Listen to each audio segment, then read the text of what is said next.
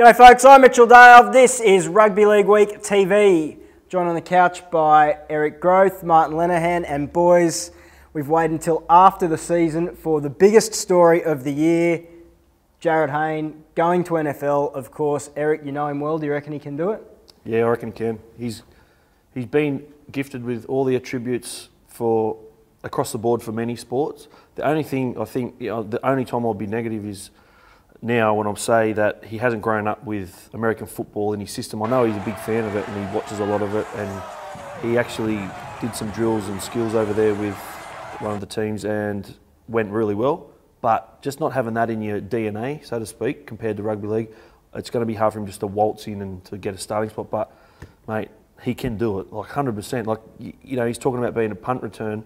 Mate, that's his game. He's just run the ball and to broken play and be instinctual, and also now he's got people blocking for him as well. So, mate, he could just blitz it. It'd be unreal to see him go well. I hope he does. Fortune favours the bold. So yeah, I mean, you talk about not growing up in the NFL system and that sort of stuff. I think playing as a punt returner would probably be the closest thing to mimic what he does as a fullback in rugby league. I mean, he's catching the ball. He's got time to look up and assess his options rather than turning blind trying to catch a ball as a wide receiver or something like that. 100%. Yeah, like we were talking about earlier.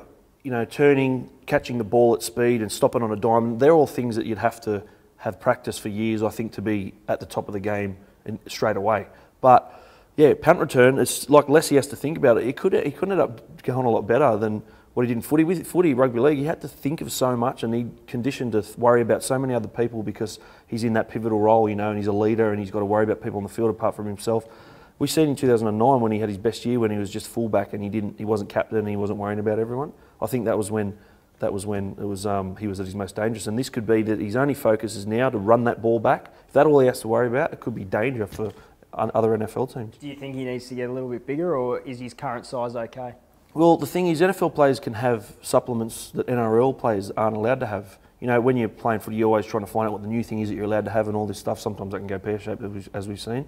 But, mate, he'll get bigger and stronger and faster, and the training's different. It's just all explosive for that short burst, big rest after it. So, mate, he could very well do 4 runs in a game, and that's all he'd have to do for the whole day. Like, so, an explosive, fresh Hainesy, that's just disaster. Yeah. And Leno, he left rugby league with a very honest and emotional state, with a pretty, as I say, emotional press conference. Best press conference of the year. I thought he was fantastic. I love what he said about buying a house for his mum. He was very honest. He said he's been thinking about this for 2 years, but he didn't think he was, you know, he said he's more of a man now. He feels like he's ready to do it. I reckon catching the NFL ball, the gridiron ball, is actually going to be easier to catch the ball than the league ball. He'll have a bit more time, look up, size up his options. Look, he's 26 and there's a heap of guys coming through this college system there who've played this game their whole life. He's under no illusions, I don't think, about how hard this is going to be. But he's at the time of his life to do this, to have a crack. He's got a lifetime deal with Parramatta where if he does come back, he goes straight back to the club. So it'll be really interesting to see how they replace him. I mean, we'd love to see Israel Folau back in rugby league, and I reckon that's a massive chance of happening maybe 2016. So a lot to play out for Parramatta, but he goes with everybody's blessing. As you said, great press conference, great emotion there.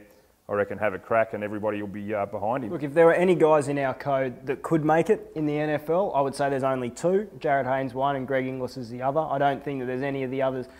You're not in the code anymore. You've hung the boots up. You would have said me if I was. Oh, absolutely. Yeah. You would have been top of the list. But I think their motor skills and their size and their speed probably make them the only 2 that are suited to have a genuine dig at making it in the NFL. Yeah, I agree with that, mate.